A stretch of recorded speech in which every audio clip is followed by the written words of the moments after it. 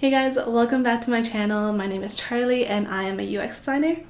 So how do you guys like the room? As you can tell, I am a huge fan of One Piece.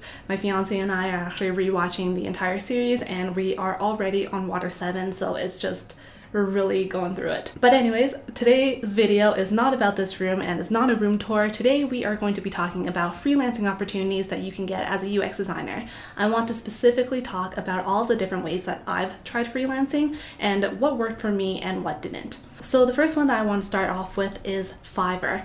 Now, Fiverr actually really works for me. I'm the kind of freelancer where I like having the security of a full-time job, and I do freelancing as a thing to kind of get more experience, earn a little bit more income, and just work on a bit more interesting projects than I get to do at my regular job. Like, there are definitely some months where I have like 4 or 5 projects going on, and then I have like an entire month where there's nothing going on. But it works really well for me. So on Fiverr, you pretty much just put up things called gigs. These are the services that you're willing to provide for people. And then you set up 3 different packages. And these 3 different packages will go from like the cheapest to the most expensive and also the most amount of work, or it'll take the longest to deliver. So on Fiverr, after you put those things up onto your account, that's when other people who are looking for those services can come to you and ask you to complete some kind of project for them. This works really great for me because, like I said before, I am just someone who does freelancing on the side. I'm not trying to make this into like a full-time steady kind of income, and having people reach out to me and having Fiverr kind of push my service to their different user bases is a lot easier for me than it is to go and try to find people to sell my service to. And because Fiverr does a lot of that heavy lifting, they do take quite a bit of the cut when you do get a job. But for me, it's totally worth it to not have to stress about finding people to sell to. So I really like Fiverr for that reason, and it has really worked for me. When I first started, I didn't have any like clout, or I didn't have any reviews on Fiverr. So I had my prices set very low, and then as I keep getting these like 5-star reviews or whatever, then I have gradually increased my price with every single one of those reviews. So now I'm sitting in a place that I am much more comfortable working for, but at the beginning I definitely did not charge as much as I would have if I was just doing this like by myself. And if you are like me, where you are thinking of only doing freelancing as kind of like a side gig, I do have like very strict rules that I have for myself on Fiverr. So for one, I never do anything that I would have to do for work. So I would never do any like UX research. I wouldn't do any UI designs. One, because like I said, I do it for work, and I know that if I do it for work and in my free time when I'm freelancing, I know I'm just gonna get super burnt out very quickly. So I don't do that. And the second reason is because I can't compete with the prices that some people have on Fiverr. Like, some people charge very low for their UI designs or like the research they do and everything, and I can't bring myself to work for that same kind of price point. So I just don't try at all completely. And I guess the last thing is just like, I never take on the projects that I know I have to do for work, meaning I am going to get in trouble with my job if I work for a competitor. So I always say no to those projects. And then another thing I keep in mind is that I just don't do any projects that are long-term. I've definitely had people reach out to me through Fiverr to try to get me to sign onto like 3 to 4 month contracts. And for me, like, I just don't want to do that. That's not what I'm there for Fiverr. I'm looking for very short, like maybe 1 to 2 week engagements with different projects. So very small amounts of work that I can make sure that I can complete on time. Like, I don't know whether or not I'm going to enter a crunch time during my full-time job, and I don't want to be very stressed out trying to complete like a project for Fiverr as well as working through a crunch time at my regular job, because I don't think that's very good for me. So anything longer than like 2 weeks is something on Fiverr that I will absolutely pass. I will say, like, the one kind of not so good thing about Fiverr is just the weird messages you get sometimes. Like, definitely people are trying to come at you for scams, or like some people honestly have the audacity to try to get me to do their take-home assignment that they get from an interview. Like, I don't get it. Like, how do you have the audacity to even ask that kind of thing? Yeah, just watch out if you decide to go on Fiverr. Just watch out for like these really weird kind of people trying to message you. But yeah, Fiverr really works for me. I really enjoy doing it. And I think if you are like a junior designer, or if you're someone who's looking to get a little bit more experience, Fiverr is a really good opportunity for you to try to get a few more of these paid experiences that you can that you can just put onto your resume or your portfolio. But yeah, Fiverr works really great for me, and that's why I wanted to start off talking about it. And especially because of the messages that you get on Fiverr, I think it's great for a junior designer to be on Fiverr because you just get that chance to learn how to say no to people or have more opportunities to negotiate with people. I can honestly talk about Fiverr for a very long time, but I think I need to move on to other topics in this video, so we are gonna do that. Next, I want to talk about something that doesn't work for me, and that is Upwork. So Upwork is an online freelancing platform as well, but Upwork is kind of like the opposite of Fiverr, where people put up jobs that they want done and then you have to bid on them against other freelancers. And for me, like, that doesn't work. I'm pretty sure Upwork just deactivated my account because I just did nothing with it. I just don't have the time, and I don't really care to look for opportunities on my own. So like, it just doesn't work for me. But if you want to do that, and if you want like a bit more steady, if you're a bit more of a freelancer who takes the initiative to find these side projects, then yeah, you might work really well with Upwork. I did not, so I don't really have a lot to say about it. Hi, sorry. Okay, so it's editing me, and I realized one more thing that I don't like about Upwork, and it's just been so long since I've actually taken a look at the website that I totally forgot about this.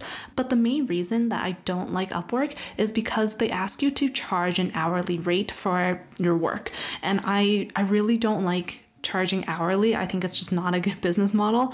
And there's like this whole talk that Christo did on his channel about why you shouldn't charge hourly, and I will link it in the description, and I will put a card up in my video somewhere. But that was a really big factor on why I didn't want to use Upwork as well. Okay, proceed. Next up, what I want to talk about is the cold call. So cold call, I would say this worked for me the one time that I actually did a cold call. I have a 100% success rate when it comes to cold call, but my first case study and my first freelancing job actually came from a cold call. I created a case study for a bakery, and then I sent it over to them, like all of my work, and like I pretty much emailed them and said, I really like your pastries. I really like the things that you do, and you inspired me to create a website. It just so happens that they were also looking to redesign their website. So that's kind of how I got my first case study and I got my first freelancing opportunity. That was really lucky. I don't think that's gonna happen every single time. So yeah, like, it works for me, but I can't say that I would recommend it for you. It's just very risky for you to do all of that work pre-engagement and send it off to someone. I just ended up with very, very good clients and very good people who liked my work enough to actually want to hire me, and we spent like a good 4 months working on that case study or website design. So that really worked for me, but I really can't say that I would recommend doing all of that work beforehand, because who knows, like, I'm sure there's plenty of people who would just see it, like it, and then take your work and not give you any credit and not pay you. So I can't really say that I would recommend it. But yeah, I don't know. I think it's also a personality thing. I'm not very comfortable just going up to people and talking to them and like trying to pitch at them. So I would not do a cold call. That's not really my style. But for you, if you want to try that, then you should go ahead. I won't stop you. So the next thing that I found has been very helpful for me getting freelance opportunities is speaking at conferences and events. So this is actually one of my favorite ones because it makes me feel like I'm social without actually really being social. So for me, like, I definitely find conferences and events easier to attend if I am a speaker instead of just being an attendee. And I think the reason is because if you attend as a speaker, then you already have like a presentation that you've practiced and that you're ready to give, in which you sound like an expert in. And if people hear that from you, then you're kind of already talking to them because you're presenting to them. Then you're kind of already building connections, and then usually after, like, people will come up to you and talk to you about your topic, or they'll ask you like some questions and things like that.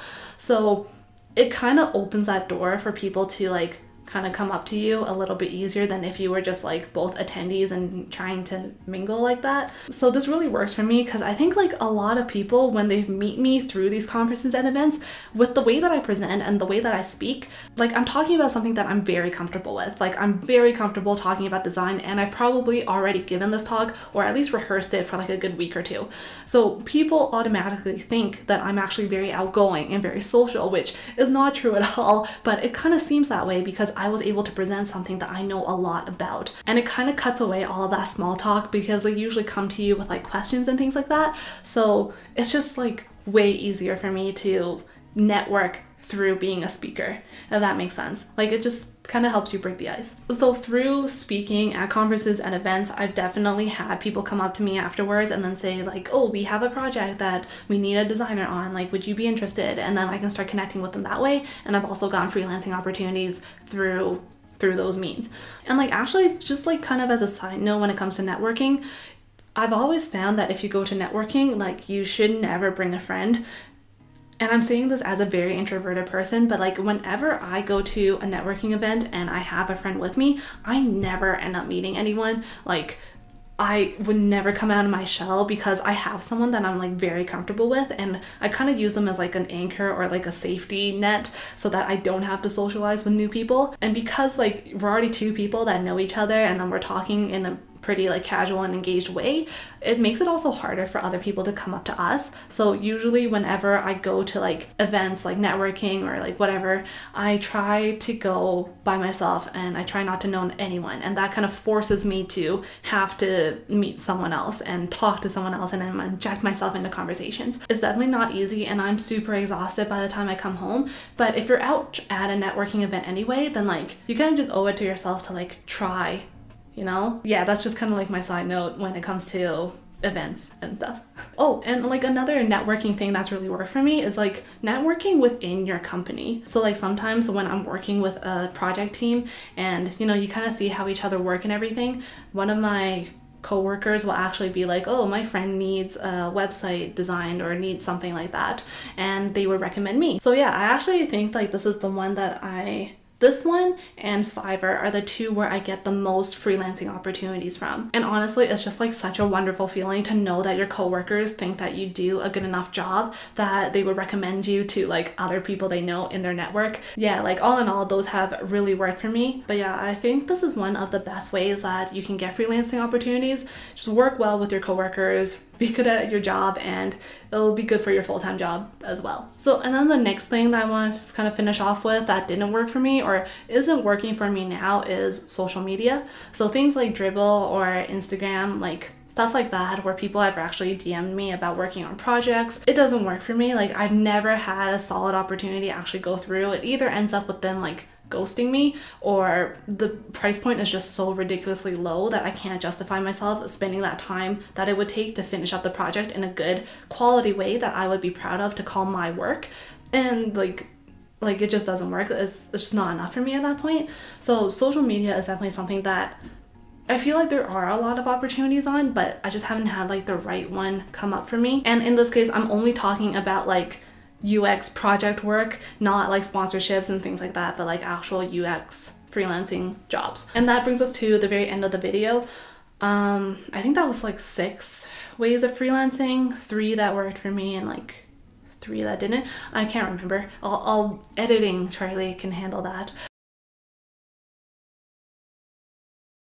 But I think the ways that work for me and the ways that didn't work for me, a lot of it is also dependent on where I am, what I'm looking for freelancing, and also like my personality. So if you are exactly like me, maybe you'll have kind of the same results. But if you're not, maybe you're a little bit more extroverted, maybe you are someone who takes more initiative when it comes to finding freelancing jobs, then I don't know, your mileage may vary. But I will say that I think in general, freelancing is really good to do if you have the energy to do it. It's a great way for you to kind of like test new apps, have a fresh eye to look at things, and also like just get a bit more experience.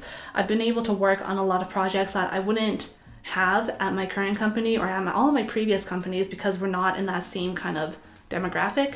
Like, I used to be a designer for like corporate and stuff, and then now I'm working more in the healthcare field.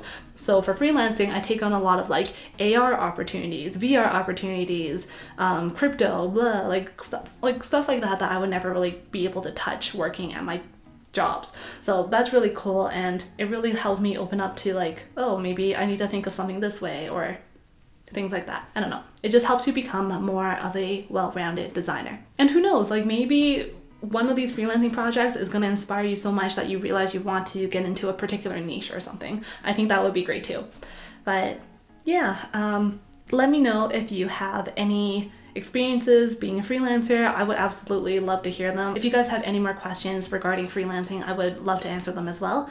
Thank you guys so much for watching this video. As always, always for just watching my channel, enjoying my videos, keeping up with your design work, and supporting me. I really appreciate it, and I hope you guys have a great rest of your day, and thank you so much for watching. I will see you guys in the next video. Bye!